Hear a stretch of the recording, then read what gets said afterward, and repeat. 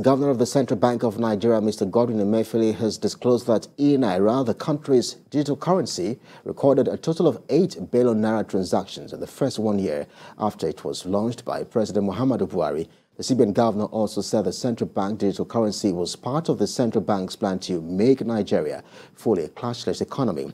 Mr. Emefiele also noted that in the coming days, the CBN and the Bankers Committee would unveil plans which will ensure the cashless policy is fully integrated across the country.